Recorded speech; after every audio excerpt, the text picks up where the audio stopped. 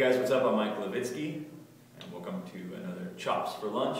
Just quick, short exercises you can practice on your lunch break to help you keep your chops up and maybe get better at those things. We've been going through the 6-stroke roll stuff, and I was on drummerworld.com and I saw a video of John Riley teaching a Vinnie Colaiuta fill. And that clip was a 6-stroke roll followed by 2 single-note triplets. And since we were working through that, I figured, hey, why not work up a little exercise on the pad that will help us to be able to play that fill when we get behind the kit. I hope you have fun with this one. So we're going to take the same basic structure from the Chops for Lunch 6-stroke roll part 2, which is this.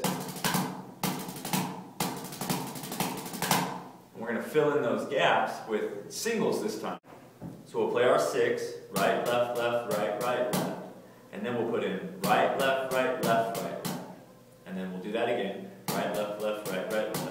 Right, left, right, left, right, left. And then we'll go right, left, left, right, right, left, right, left, left, right, right, left, right, left, left, right, right, left, right, left, right, right, left, right, left. Woo! Alright, so that'll sound and look like this.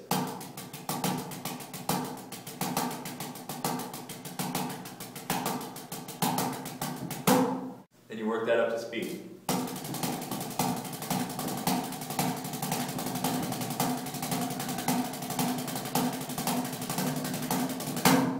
Start slow. Adding singles in while you're doing all this double stuff can be a little bit confusing for your hands. So start slow but not too slow, because you want to get to the point where the sticks are bouncing a little bit. If you're at this tempo,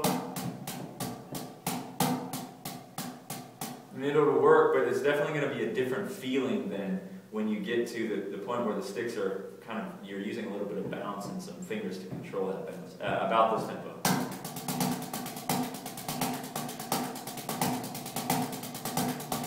If you can get about that tempo, that's a perfect tempo to be, start practicing this exercise.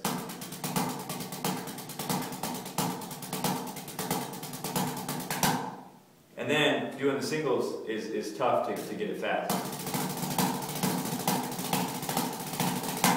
And to get it even. I'm still not totally even. I'm getting better though.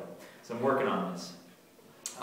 So the next thing you're going to do is just cut off that last section, and now we're just going to do 6-stroke roll with triplets. So single 6-stroke roll, triplets, single 6-stroke roll, 2 triplets, single 6-stroke roll, 2 triplets. So that'll look like this.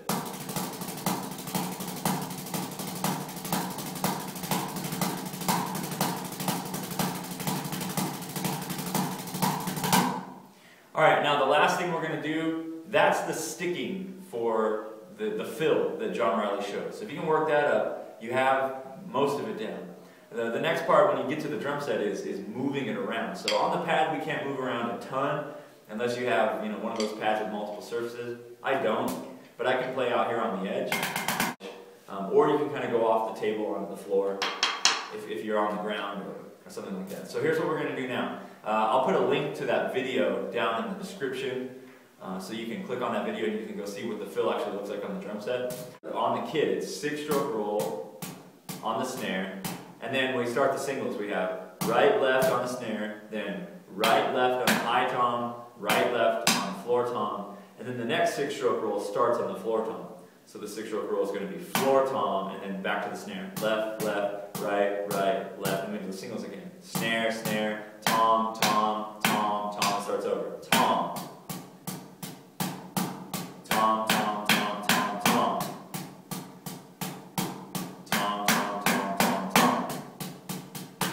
So the exercise then is going to look and sound like this.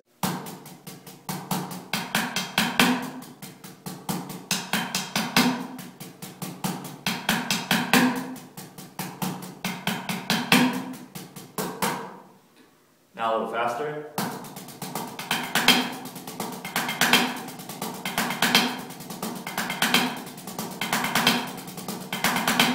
And a little faster.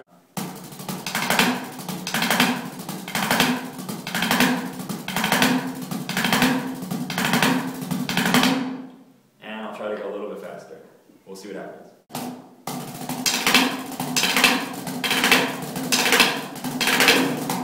Alright, a little sloppy. I need to work on it. But I hope you have fun with that. I hope it's something you can work on at lunch today or over the next week. And then go home and apply it to your drum set. Check out that video on Drummer World, and You see how John Riley explains it, and then they actually have the footage of Vinnie Colaiuta playing the fill in context of a solo, and then John Riley's explanation, and then here's how you can practice it at home on your pad. Alright, I hope that helps you out. Do leave me a comment down below if you have something to say. Even if you don't have something to say, just say hi or what's up. At this point, I can respond to almost everything that's posted. If you post something like, hey or cool, I don't really have much of a response to say to that. But if you have a question or a comment, please leave it down below and I will try to respond to you.